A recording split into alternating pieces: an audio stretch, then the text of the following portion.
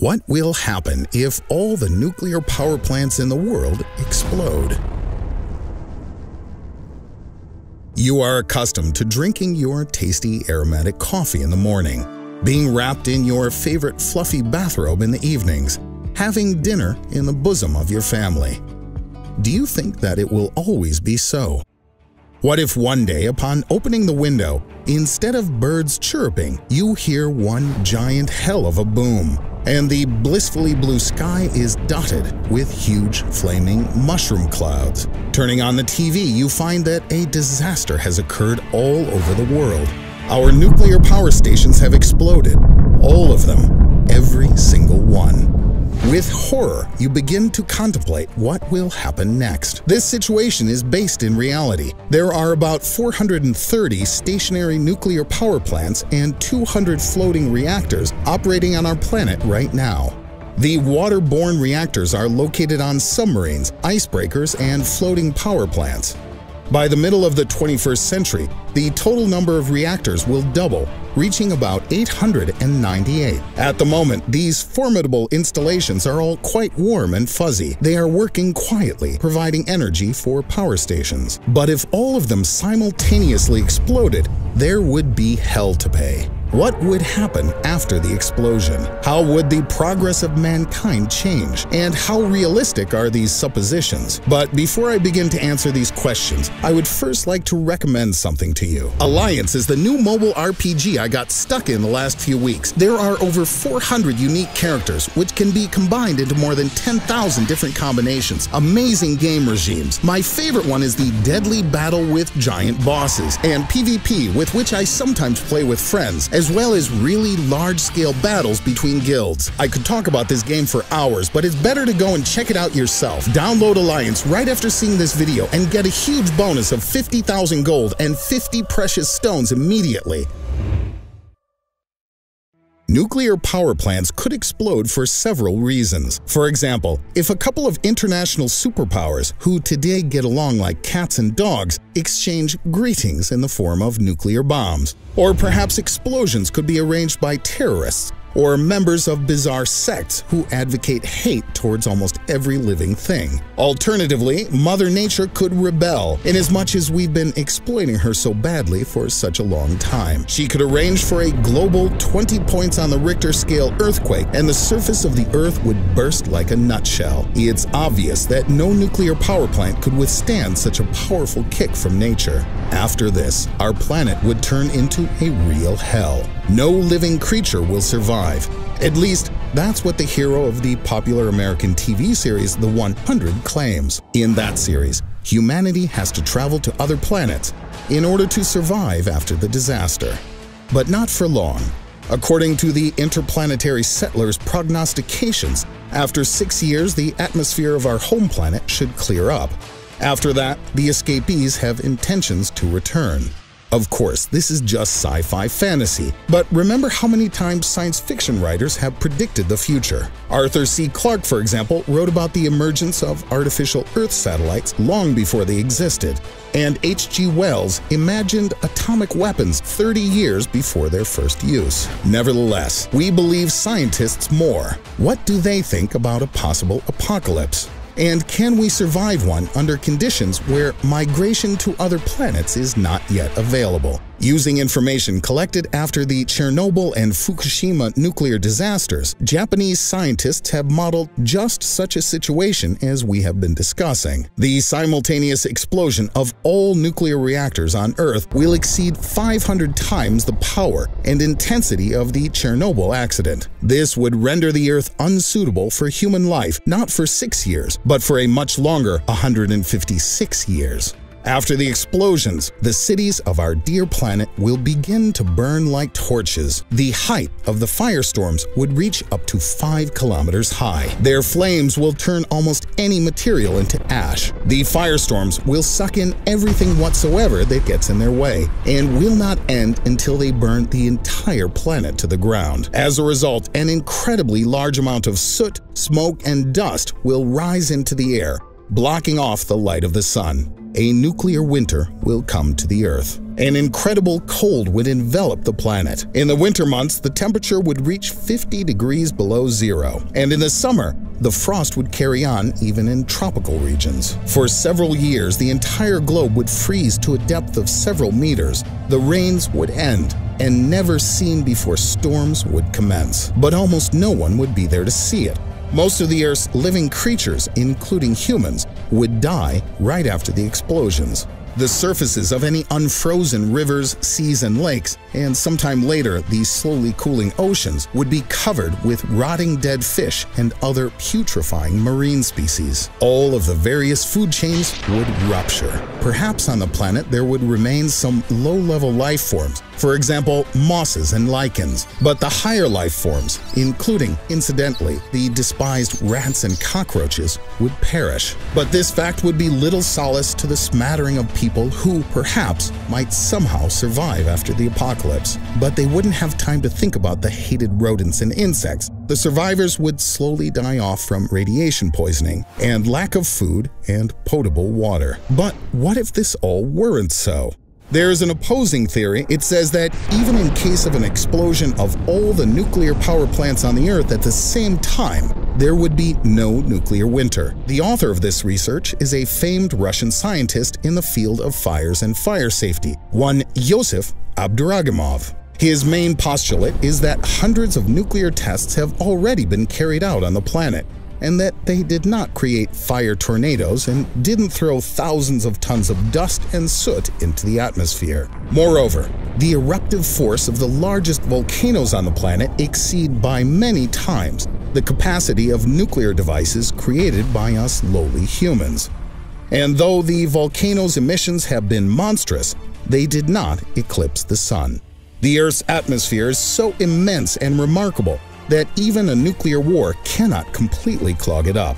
By the way, science fails to provide a singular answer to the question of what would bring more harm, the explosion of an atomic bomb or a nuclear power plant. Everyone agrees that the main difference involves time parameters. The bomb is an instantaneous device. The energy it releases is 1,000 times faster in comparison with an atomic reactor meltdown. This leads some researchers to believe that multiple nuclear bomb strikes would lead to catastrophe on a monstrous scale, whereas a series of accidents at nuclear power plants wouldn't threaten globe-spanning cataclysms. Others, conversely, argue that the destruction of nuclear power plants would give a slow but much longer spread of radiation. At the same time, radiation would cover immeasurably large areas as compared to the explosion of an atomic bomb. Who is right? God knows. But I think, as folk wisdom states, between two evils 'tis not worth choosing. Let's return all the same to the firestorm. In fact, large-scale forest fires are not uncommon on our lovely Earth, and they are certainly not smaller than tornadoes and explosions at nuclear power plants. But why aren't tornadoes observed during these fires? And indeed, the soot remaining after a forest fire is dozens of times less than what we would expect after a nuclear catastrophe. The fact is that the burning of forests are generally located over large areas and not concentrated in one place, as would be the case with exploding nuclear power plants. In approximately the same way, in cities, combustible substances that burn are spread out and deposited in various places around the buildings and other structures. In such a case, only up to about 20% of all the materials burn. There isn't enough energy for more widespread damage, even in the case of the largest fires. But even if a firestorm nevertheless is formed, a powerful airflow arises in the turbulence zone, thus increasing combustion efficiency. And even in such a scenario, the quantity of soot and other harmful particles and effects would still be much less than that occurring after an explosion at a nuclear power station. Another ace in the hole of the nuclear power plant is radiation. Of course, radioactive contamination is extremely dangerous for humans and all living things. But even today, people manage to survive in conditions of increased background radiation. For example, in areas after the testing of nuclear bombs, or near the two nuclear disasters that have already occurred, Chernobyl and Fukushima. Furthermore, underground shelters that exist in many cities would help the inhabitants of the planet to wait out the catastrophe. In the opinion of some experts, not only special bunkers, but also metros, catacombs and caves, and other similar underground structures would serve the purpose quite well. Only underground shelters which were located less than 100 meters from the epicenters would be destroyed immediately. Suppose people survive. What has the morrow in store for us? Many researchers believe under such conditions of large amounts of radiation that DNA would be damaged and there would be mutations. Occurrences of cancer would increase exponentially. This would not be the most flattering way to affect a person's appearance. Ugly symptoms such as teary eyes and inflamed skin would debase yesterday's heretofore omnipotent Homo sapiens as they wander through the vast deserts which the stricken planet has been transformed into. They would gaze desperately at the ruined cities and lament the crops and plants that have disappeared from the face of the earth. The earth will not prepare food for them, and the grass, spreading up through the soil dirty with the wreckage of civilization, will barely be able to dull the gnawing pangs of hunger. It might even be that people under such conditions, driven by despair, would revert to cannibalism, eating from among their own species. But what if? What if this worldwide nuclear catastrophe would, for the planet, lead not to tragedy, but through a peculiar sort of purgatory that would then guide us to the flourishing of a new civilization? Ronald Chesser, a biologist and scientist from the University of Texas, believes precisely in such a future development. First, according to his theory, soon after the explosions, the planet would become clean and clear, like a teardrop. For several years, the various bodies of water that cover the Earth, which people have turned into a poisonous bouillon today, would be cleared of nitrates and phosphates. True, in groundwaters, many harmful substances would remain for much longer, but over the next 100 to 200 years, bacteria would neutralize them. Automobile exhaust and the output of industrial gases would dissipate more quickly. In 2 or 3 weeks, it would become much easier to breathe. And during this period, rainfall would wash away all the nitrogen oxides and sulfur from the atmosphere. Other ecosystems would also begin to revive and thrive at approximately the same pace. In warm and humid regions, faster. In cold regions, a little longer.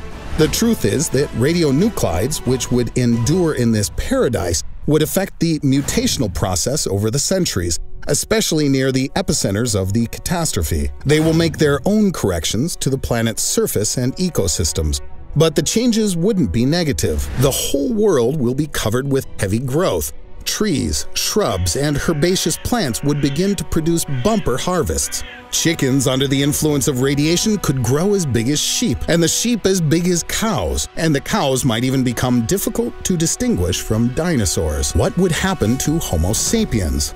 It's difficult to say exactly because many scientists are considering only the variety of mutations under conditions of high radiation. Proceeding from this, any possibility could very likely be an incredible one. On the street, for example, a rose, a man, and a skunk may all cross paths, and each would think about how the other smells so terribly bad, as stink and fragrance are relative definitions. And if that didn't happen, what if the stories we've heard about all the different mutants, both beautiful and ugly, are just more Hollywood fantasies and horror stories, which the media simply regurgitate on demand in the pursuit of ratings and riches? Doctor of Physical and Mathematical Sciences Raphael Arutunian is sure that a nuclear catastrophe would not destroy the human genome. The entire global scientific community, in over 60 years of detailed scientific research, has never found any genetic consequences from radiation exposure. Moreover, the International Commission for Radiological Protection, 20 years after the Chernobyl accident, recognized that there is no reason to even talk about genetic risks,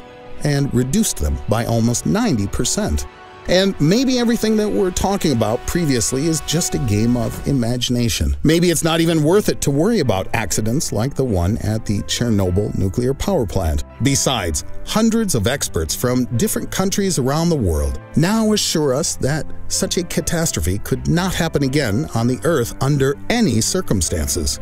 Recently, the scientific community engaged seriously in the study of severe accidents, including those at nuclear power plants. It's become a priority to ensure the safe operation of nuclear power plants so that all nuclear reactors are now equipped with multiple protection systems. For example, hundreds of security parameters are continuously transferred to crisis centers from every block from all nuclear power plants. This, according to experts, guarantees absolute control over the situation. Reactors are also being securely protected and hardened from terrorist attacks, not only from the ground but also from the air. And this is provided by specially trained professionals, not by green newcomers. At their disposal are the most modern missile anti-aircraft installations, weapons, and the latest electronics. So nothing gets by these guys, right?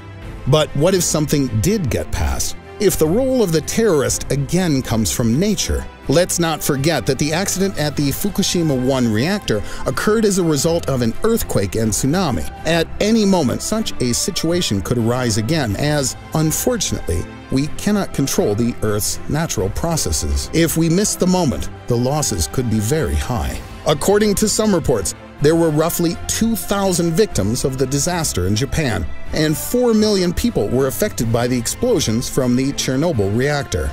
Should we wait until they turn into universal alarm?